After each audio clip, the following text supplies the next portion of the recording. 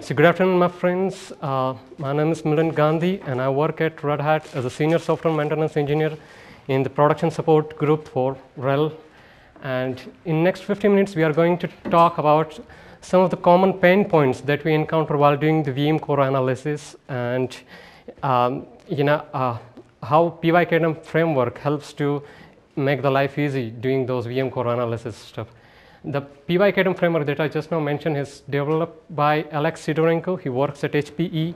He has been developing and maintaining this particular framework since a long time, maybe early 2000. I have joined in contributing to this particular project since a couple of years now, and this is being quite extensively used within Red Hat and HP and a couple of partners like QLogic as well. So initially the plan was in fact to present this talk along with Alex. We created all the materials and everything together, but unfortunately his travel plans, he couldn't make it to Brno at this time, so I'm presenting this alone. So starting with some of the basic things, what is vmcore analysis or the dump analysis, right? So a dump can be obtained when a system is having a working KDump configuration, and it allows you to carefully review all the minute details present in the data structures within your kernel, maybe its structure, union, linked lists, pin locks, mutex, IRQ status, CPU, memory information, and so many other vital pieces of information out there, right? And in many of the situations, even in the support organization, what we have seen is, and so many times, without a vmcore captured at the time of issue, it is really, really hard and difficult to pinpoint or to deterministically find out the root cause of problem and find a potential fix for that. So even not only for crash or panic or hang scenarios, even for the performance issues, sometimes the dump collected at the time of issue provides a lot of useful information. For example, there could be processes that are waiting for some locks, and that lock is already held by some another process that is waiting for something else. Now if you get a dump collected at the time of issue, then it would help us to actually review those lock status and what process is holding those locks and stuff like that. Now the standard tool for doing the dump analysis, it's crash. Everyone in the room knows the crash utility quite well. It provides quite extensive set of commands and options. But to use those commands and options quite effectively and to do those analysis, it is required to have a detailed knowledge of this particular structures, unions, or we can say internal knowledge of the kernel subsystems. May that be SCSI subsystem, memory, or the networking subsystem. If you want to dig into the vmcore and find out those structure, union details, process, thread information, and all this information, then you have to have the internal knowledge of the kernel and those code paths and everything, right? Then you can use those crash commands quite effectively and pull out the right set of information from the dump really easy. That would make life easier. But for the L1, L2 support staff or the kernel newbies who are just starting with the kernel development, or here's new, or for example, system administrator who are used to do the administration stuff and they're not much familiar with the kernel internals, it becomes a little bit hard to use those commands effectively. And we might end up spending a lot of time just pulling out the basic information from vmcore and afterwards establishing a root cause and finding a potential fix for it, right? Now when I say finding out the fundamental information from vmcore, it could be as simple as LVM volume information, right?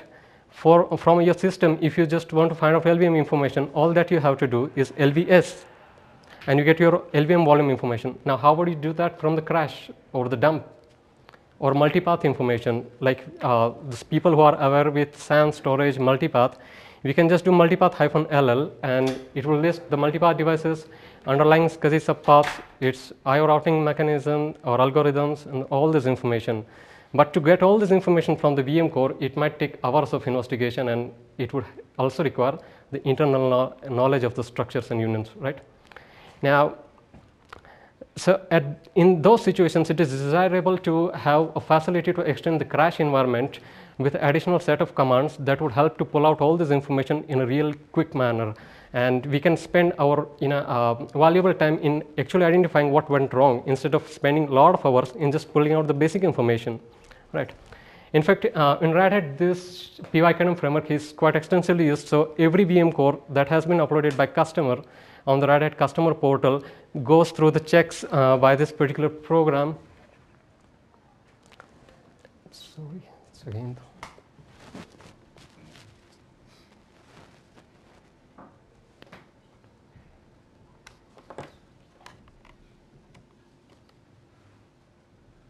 Oh my gosh. Oops. Thanks. So in Red Hat customer portal, every VM core that is uploaded by customer goes through the checks performed by this PyKdump framework. So every support engineer has ready to use those reports, and they can verify if it's something matches with the Bugzilla, and it really reduces the time that is required in VM core analysis at Red Hat, and as well as other partners also using that.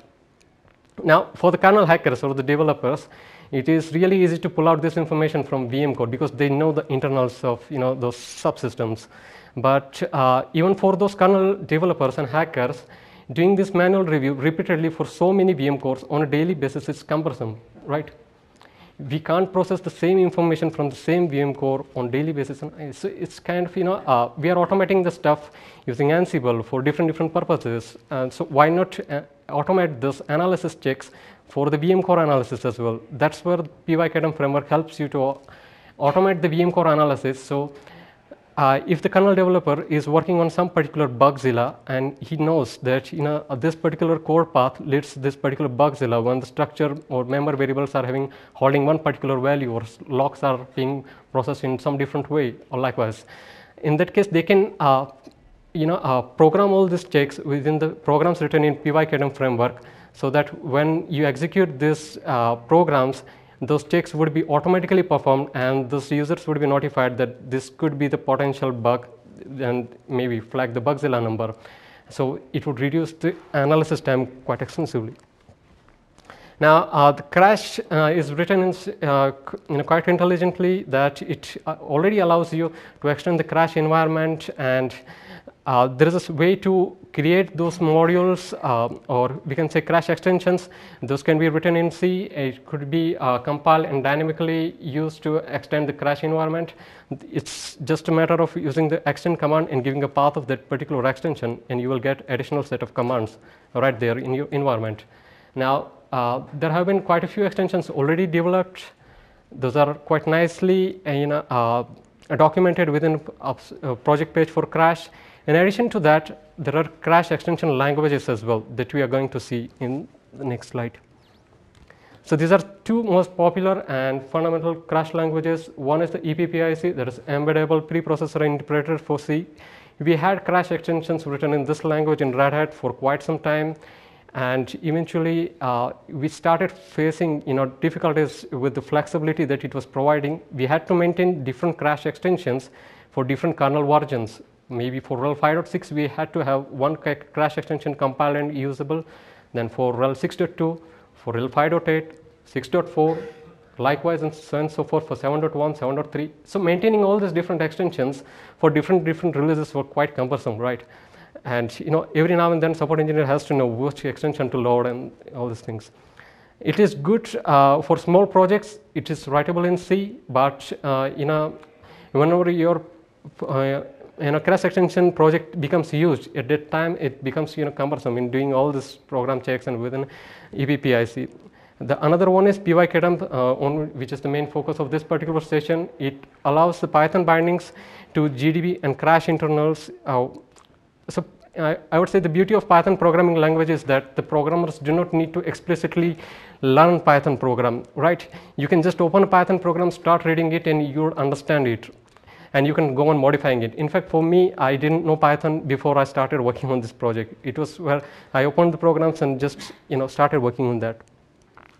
The features of PyKdump, it's you can split your crash extension in multiple different files, and even then the time required to load all this crash extension on the files is quite reasonable. So it doesn't require too much time in loading all these modules and stuff like that. It is completely based upon Python 3, so all the powerful features that you already have within Python 3 are ready to use within your extension language itself. It uses the robust error handling mechanism that is derived again right from Python 3, as well as it provides the ability to execute the crash commands itself and the crash command options within those extensions. So you will get its output parsed in a string, and that string can be again processed within the Python programs. So you can format a nice report for the users based upon the checks performed by those programs. Right.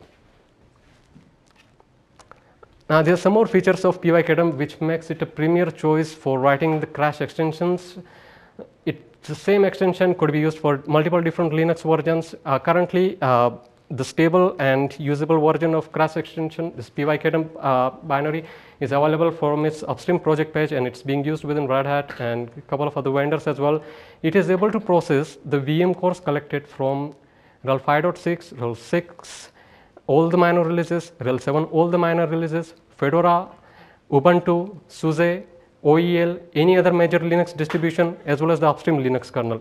You get the same binary to process the vmcore collected from all these kernels.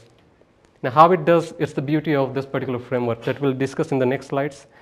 And all these things, developers get a chance to automate their, skills and analyzing the right set of information from the vmcore. So next time they don't have to do this analysis manually. They just run the program, that analysis is done, and report is out, pointing out to the potential bugs or rest conditions within a kernel. Now let's talk a little bit about Python Kdump framework design, about how it achieves all these features, right? You might be wondering, let's work on RHEL 5, RHEL 6, Fedora, Ubuntu, SUSE, and any other Linux distribution, upstream kernel, all these things. So basically, it initializes the Python object based upon the C structures or unions that are present within a Linux kernel source code. And once a Python object is initialized, all these attributes will correspond to those, variables within those particular structures and unions. So as soon as the Python object is initialized, all you have to do is in your Python program, you can just use it as a normal Python object, and attributes would represent the variables within those structures. So once the Python object is initialized, it's just normal Python programming, right? And these Python objects, apart from that, the C data types are mapped to the corresponding Python data types. For example, integer is mapped to integer in the Python, and the operators within C are mapped to the similar operators within Python. We'll actually see a demo at the end of this presentation, so which would make it easier to understand, how all these features work together when we actually do the analysis, right? This one caveat while talking about the operators, because C provides you two very powerful operators. It's a dot and an arrow. That's to dereference a pointer and the member variable that is directly embedded within a structure.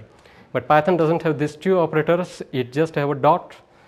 For example, here is the dereference chain that would look for C structure named pointer that is having a pointer named A that is having a member variable called B, member variable called C, and further a pointer named D. This would be the dereference chain in C.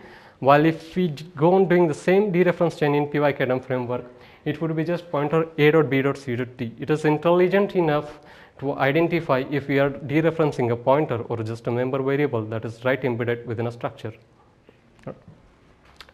Any doubts, queries so far? Yeah, thank you.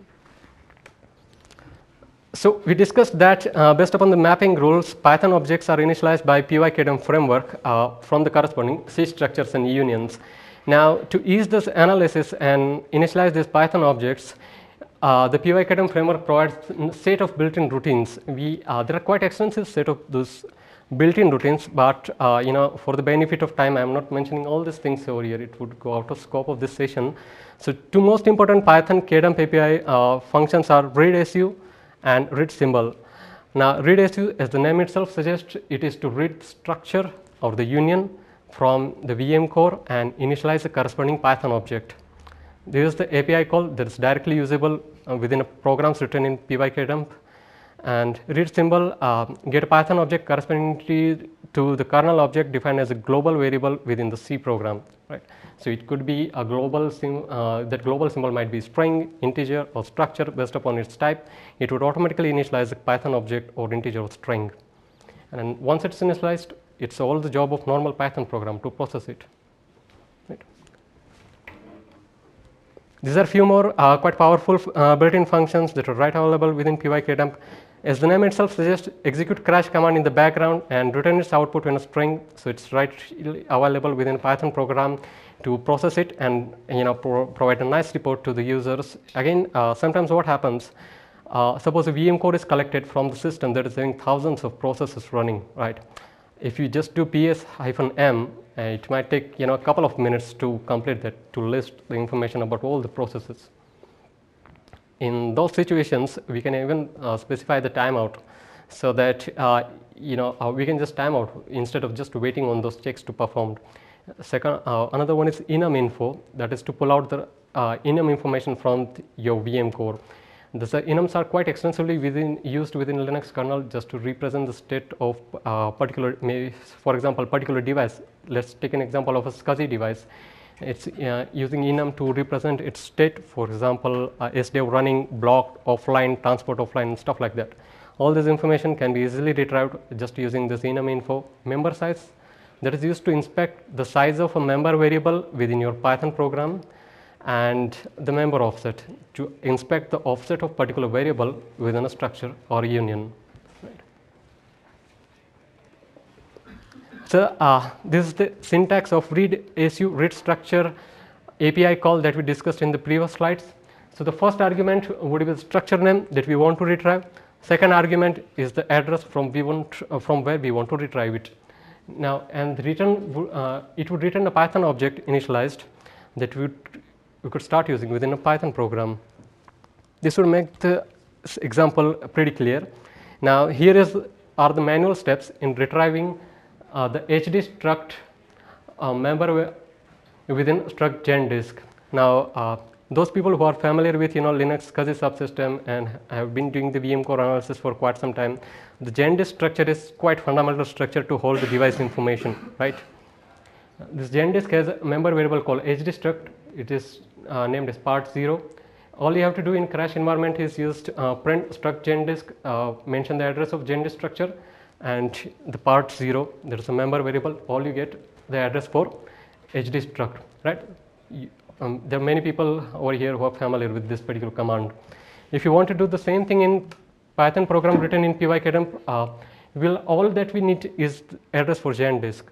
That, for example, if you have a block device structure that is having a pointer for gen disk, then that bd underscore disk, that is a pointer that could be used within the Python program just as this. I will explain this one as this is the Python object HD struct that is to be initialized using the read su API call by passing the first argument, that is the name of the structure that we want to retrieve, and the second argument is the address from where we want to retrieve it. The second argument is bddisk.part0. The bd disk is a pointer for gen disk and it is a member variable called part0, right? So in just one statement, we have got a Python object initialized for this HD struct member variable, and this Python object is ready to use within your programs. Right. Now this would make the things even more clear. So if you want to print that particular HD struct object or the structure, all you have to do is a normal print statement within Python.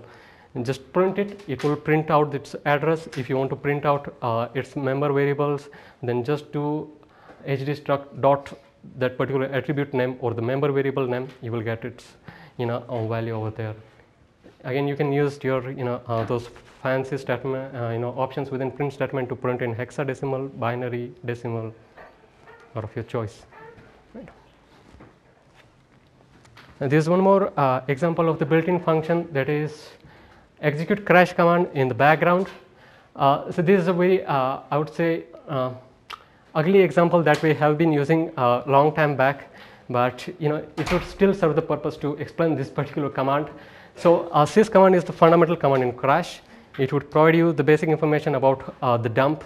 For example, the panic string, load average, when the dump was collected, and from system, CPUs, task running, and stuff like that. You can just execute this sys command by using execute crash command in background.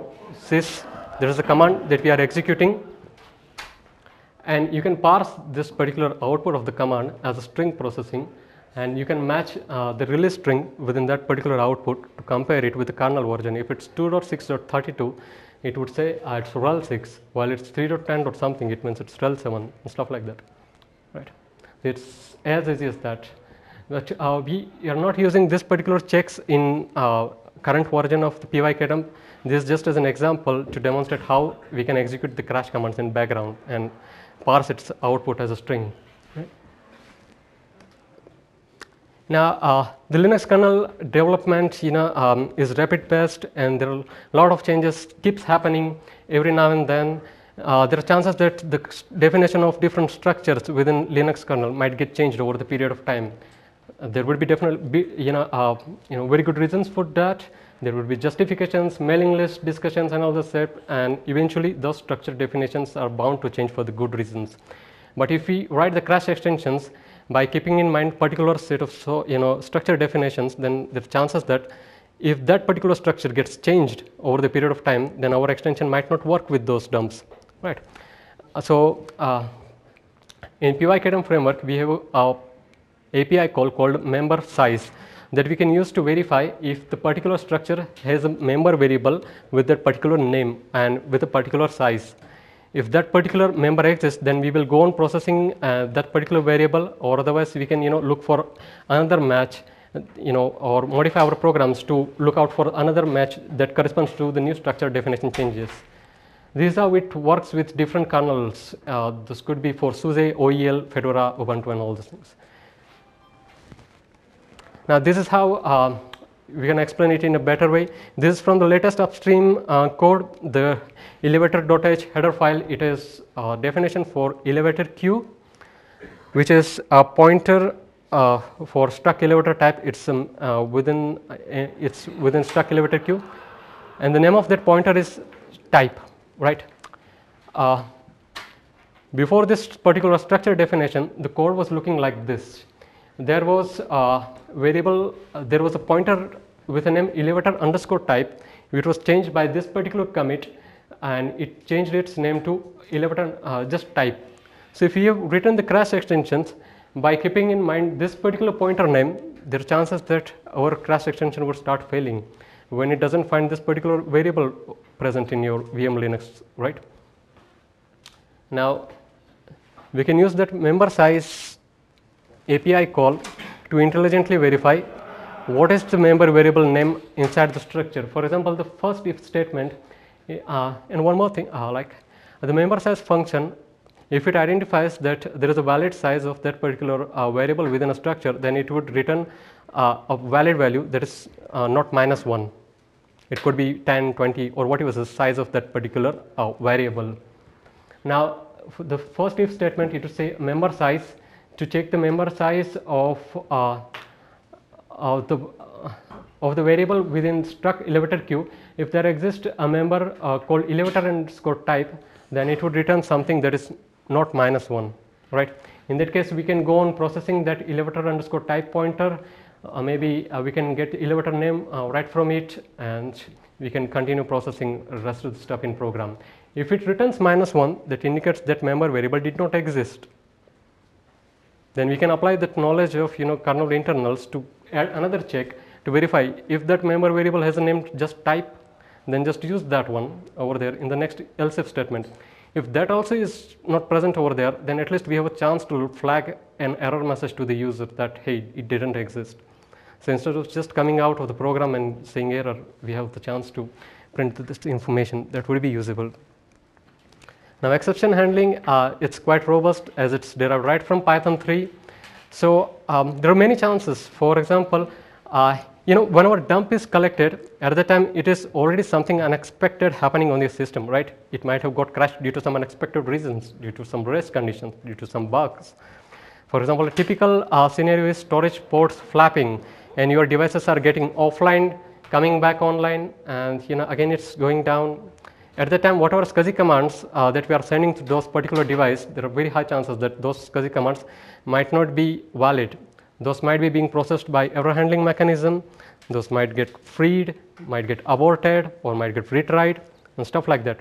At the time, if the crash extension tries to process some SCSI command that is already freed, or some of the SCSI device structures that are already freed, then there are chances that it might just crash. So we are trying to analyze the crash, and our crash extension itself might fail in those scenarios.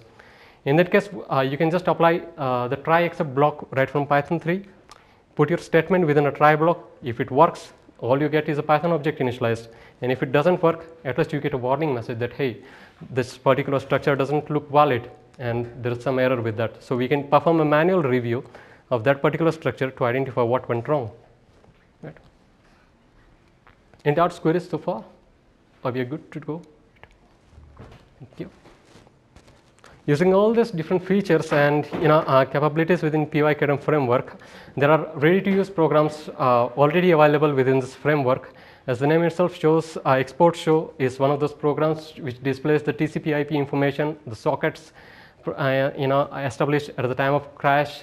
You can get this information from the vmcore. Crash info, it is to show the general information from the vmcore, as well as scsishow to print the detailed information from the SCSI subsystem.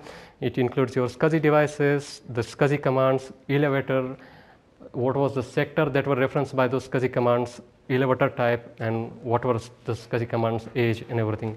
dmshow, it is used to print LVM information, multipath information, as well as to run some of the automatic heuristics and checks within the vmcore to identify potential bugs and report it to the user. Task info, as the name itself suggests, it prints the task information from the vmcore, and last two are nfsshow. It is to print the NFS client and server information from the vmcore. So you don't have to go through those RPC related structures or NFS related structures from the vmcore. You can just type nfsshow --- client or --- server, and it will display this information right on the crash prompt itself. The hang info, if the vmcore is collected from a system which has got stuck for maybe hours, for few minutes, still hang info, if you just run it, it will display summarized information about hang. It will try to format a tree as well about what were the tasks that were hung at the time. If it was waiting for another task, if it was waiting for another task, it will try to print the tree out of this information. Now, this is about the upstream project page. It is hosted on sourceforge.net, ready to use binary that is containing all the programs discussed in previous slide are right there. All you have to do is just download, use the extend command to extend your crash environment and start using these programs. There is no extra need to compile it separately, just download and use it with the extend command. If you at all you want to modify or you want to compile it separately for different architecture apart from x86, maybe for PPC, for S390, there are already the manual steps to build this PyKdump binary.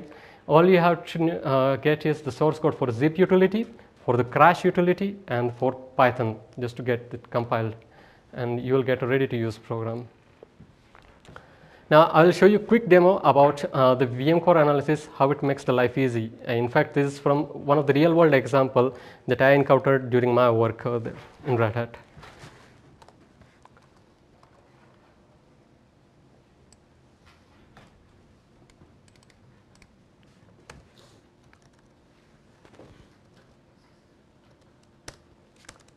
Now, this is one of the vmcore that was collected from a system that was crashed due to the sysrq utility, and that sysrq first was triggered when the hung task panic sysctl parameter was enabled. The k hung task d thread, it found that there are some processes stuck in d state for more than 120 seconds, and it triggered the crash. Now, from the panic string, it's quite visible that is this visible till last, or shall I increase the font? Yep. Is it good? Okay. So the panic string as itself suggests there were hung tasks due to which the k hung task d had crashed the system, and sysctl parameter hung task panic was already enabled. So at this time, if we just run a bt command, we don't get very useful information because this was sysrq that has crashed the system, right? And in this particular case, bt is not at all useful. All we have to do is once again go to the PS list, get the list of processes, that were stuck in D state for more than 120 seconds. These are all the processes that were stuck in D state for more than 120 seconds. Now the longest stuck task was in uninterruptible state or D state for more than 3 minutes and 47 seconds. So let's set the context for that particular task. Now, so we have set the context for this task, and it's a backtrace of this particular task, which was stuck in D state for more than 120 seconds. Now, all these things, will lead us only to the program that was stuck in D state for more than 120 seconds. But what's next, right? We want to identify why it got stuck in D state for more than 120 seconds. Now, the backtrace and the function call says that it was trying to get a write access for the journal. It was trying to commit something in the journal writes, but it took more than 120 seconds, and that's where KDump crashed the system. Now, here the kernel hackers or developers could apply their knowledge of this particular function sets to verify what were the first arguments passed to these functions, how it was passed, and it would also require the knowledge of assembly language to pull out all this information and verify what was the device, whether it was a LVM volume or a multipath device, or it was just a partition like SDB1 or something like that. Now, doing all this analysis manually would require at least an hour's time, right? Going through those structures, then going through the member structures, pointers, finding out if it's still LVM volume. Again, you have to go into the LVM, device mapper code, find out what were the underlying devices. Now, if you go on manual analysis, then it would be some of these functions. For example,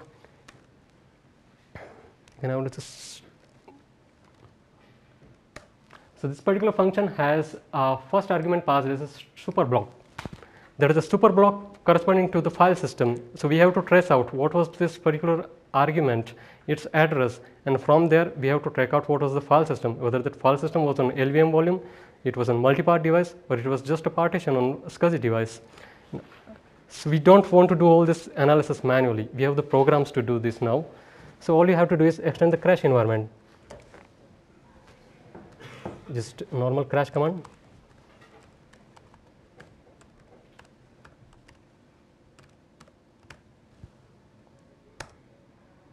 So it has loaded the crash extension. If you want to review the programs available in this particular extension, just type extend. It will list there is a set of commands, the programs that we discussed in the previous slides. There is crash info, task info, scsishow, dmshow, nfsshow, and so on and so forth. Right now, I will just quickly do. So I will just load all the modules required for this analysis. Okay, you got the device mapper module also loaded. So all I have to do is dmshow -lvs. Okay, so this is the output, similar to LVS output within your running system. All you get is the LVM volume name, its volume group, whether it's open count, its size, its underlying physical volume, right there in the crash output, right? Now, again, if you want to find out the UUID of those LVM volumes, you get those LVM UUIDs also right there, as well as volume group UUIDs. Right. Now back to that particular task which was got crashed. Now here some of the kind of a basic checks or the knowledge of this particular extension could be applied. Now the crashing task was flush 253:3. Now here the 253:3 are the major minor numbers of that particular device on which the journal writes were stuck.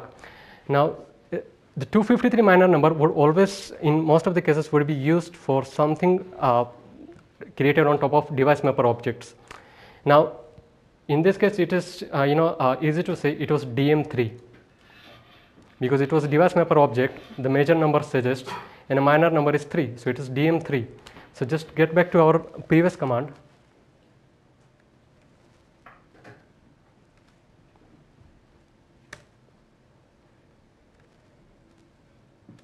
So here is DM3. It was LV_app1. It was hosted on this particular VG. It was created on SDC, right? So within this many seconds, only 0.04 seconds, we have got all this information. While doing this manual review would have required more than 2 hours, right? Now we want to trace out what was this disk SDC and what were the commands or IOs were pending on it. So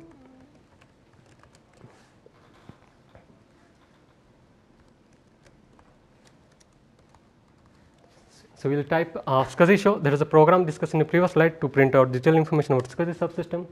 See, this is the output. I will just reduce the font to make it quite visible in a better way. So this is your disk SDC.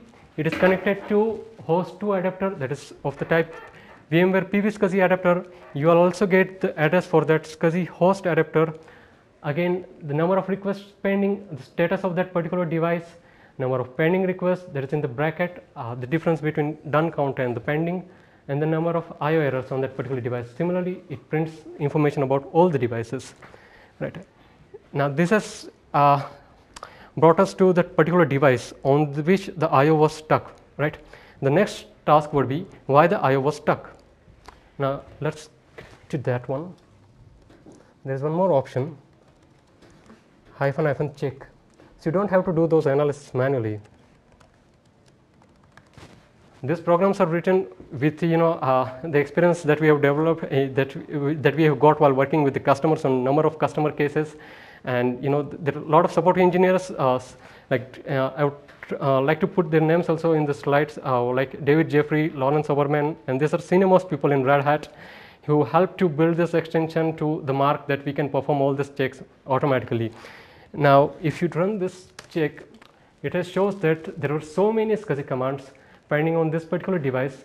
Also, you get HCTL values, host, channel, target, LUN ID, and it has a large timeout of 180 seconds, and it has passed the 180 seconds timeout. Still, error handling was not triggered on those particular commands. And as the timeout was already passed, that is more than 120 seconds, and the khang task identified that the tasks are stuck for more than 120 seconds, it crashed the system. Right. Now we'll also see what were these all SCSI commands doing. -q to print out the information of this, all the SCSI commands. You get a disk SDA. This is one of the disk which had 13 commands pending. These struck request for each and every command. This is the BIO structure associated with it, the SCSI command structure associated with its opcode, the age of that particular SCSI command, and a sector on which this particular SCSI command was referenced to. Yep. And similar stands true for the another device, that is SDC. There were this many 20 commands pending, and we can see, so there were total 33 commands pending, right? 20 here and 13 on SDA. So if you go on scsishow, so this is this host adapter 2. It was not triggering error handling because the block count, the BZ count was not equal to failed count. The number of BZ commands were not equal to number of failed commands, so it didn't trigger the error handling in first place. Now what was that one command that was pending that we can just identify using this command once again. So all these commands had timeout already reached more than 180 seconds, but here it was one more command. This is DC. Okay. So on this particular device, there was one command that was having age of just 80 seconds. So we were waiting for this one particular command also to time out, and then the error handling would have got triggered. So basically, we were we were going through the right path. Error handling would have got triggered once this command times out, but by that time khang task D already found that tasks are stuck in D state for more than 120 seconds, so it triggered the crash, it triggered the panic. So in this case, it was for VMware to identify what went wrong with the VMware virtual disk. It was taking so much time, that more than 180 seconds, to complete the IOs to it. So this just, so I'll just quickly show one more similar thing. I think doubts, queries regarding this, we have got 5 minutes for this. Anything about Python extensions, bindings, how it is being used, I will just show.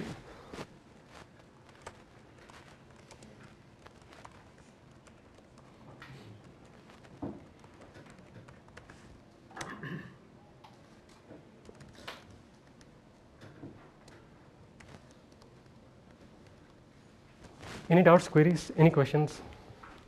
Yeah, please. Can you get back to the slide about the member size? Yep.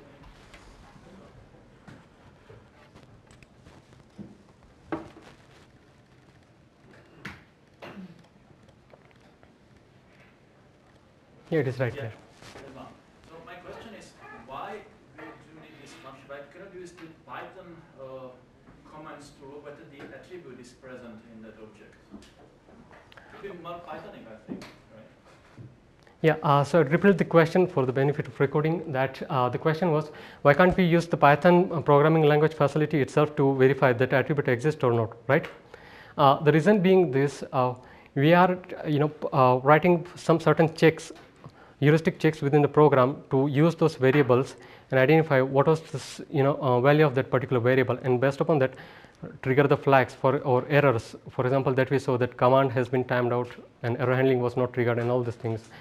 But once the Python object is initialized, we have no way to compare it with the structure definition from the VM Linux without actually comparing it. You have the structure already loaded. You have SDFQ Yep. object already. So why don't you check whether SDFQ doesn't contain elevator type? Because it is embedded within elevator queue, and elevator queue has a member variable called elevator underscore type. Oh, okay, yeah, it's a different structure. Yep. Okay, so yeah, okay, I see. Yep. So we can just use that structure, verify if it's member variable name. If it's proper, then we won't get -1. We can start processing it. If we get a -1, that means it doesn't exist. Okay, so can I use like the Python functions in case if like I have the structure already loaded and just want to check for particular attributes? Of course, we can do that, but this framework is already doing that part for you, and it is providing this function. So it's just to use this function. It provides additional flexibility. That's the only reason for using this. But if you want to do that manually, Python allows you to do it. Yep, thank you. Any other question? 10 more minutes for Q&A.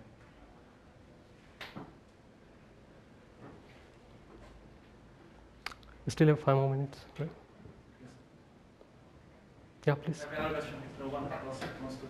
So why you have to cast that long when passing through the SU function, that long recast. Why it's there? Why cannot the SU function do it by itself? So that could be a suggestion for improvement. We can definitely take into that account, and we can eliminate that need for writing long. Yes, because every so the question was, why can't we just eliminate the requirement for putting long over there, while we already know the addresses would be in the long format. So that's definitely an improvement area for us. You can put that in. Yeah, thanks for that.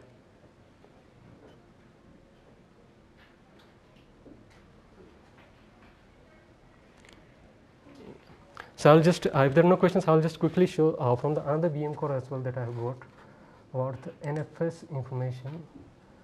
Sorry, this is one more from the storage issue only.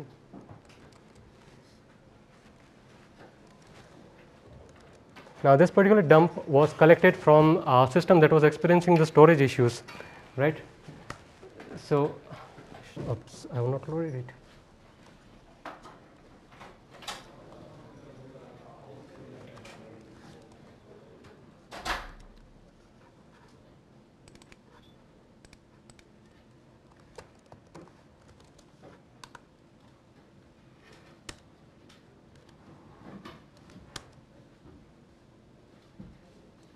Now this is printing the whole information about SCSI commands on various devices. There are so many SCSI commands pending, and while processing these SCSI commands, sometimes you might encounter the request structure that is having a null SCSI command. For example, there are this many requests on this particular device which were having the null SCSI command. Now this null SCSI command could cause your system to crash during the error handling, or while trying to abort this, or while trying to retry those commands, right? So all this information is something not that we can retrieve by manual analysis. It would require hours of analysis, maybe a day's investigation to pull out all this information. But here you have all this information right at your fingertips, just for all these devices. It also provides you all the information about its vendor model, its SCTL values, its elevator type, like its deadline, CFQ or no, and likewise and so forth. Got one more vmcore for NFS.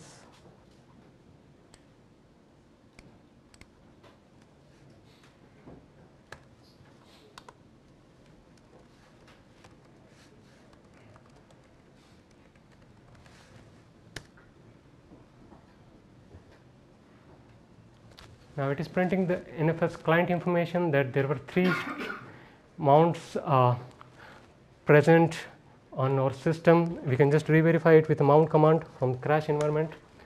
So there were 3 shares that were mounted on our system. I'll just do this one. So there are 3 shares mounted on my system at the time of crash. If I want to pull out information about those clients and structures, all I have to do is nfsshow --- client.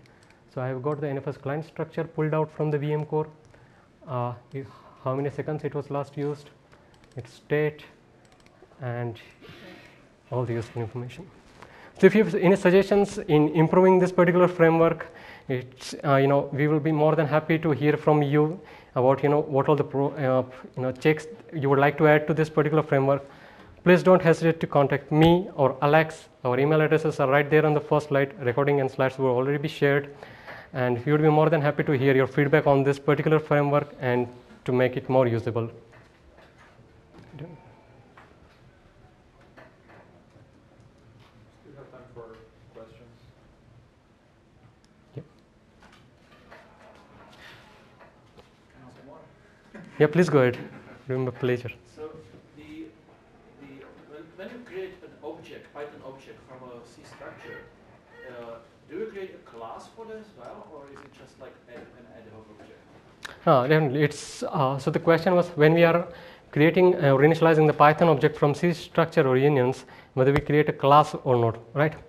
So we do in fact create a class. If you go into definition of this particular read SU, that is in the Python framework source code itself, then you would see that read SU itself is using those Python classes and everything to selectively initialize those class and initialize those individual attributes from the member variables within a structure.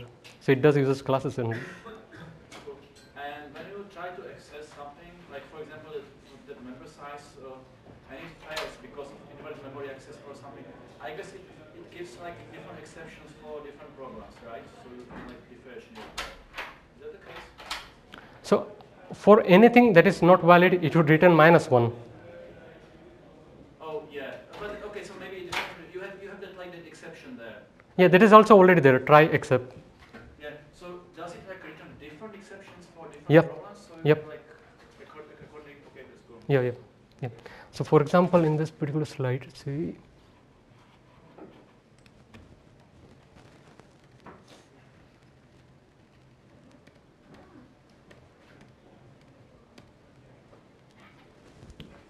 Now, when we do py-log warning, at that time you will also get some more detailed information about what was the error that we have encountered.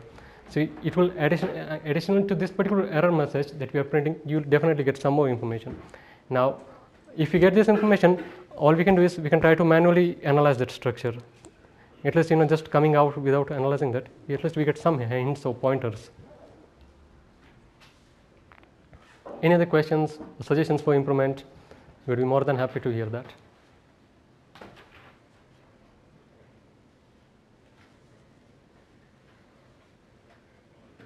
So I think we are all done with this. Thanks for joining in this particular session. I really appreciate it. Thank you very much.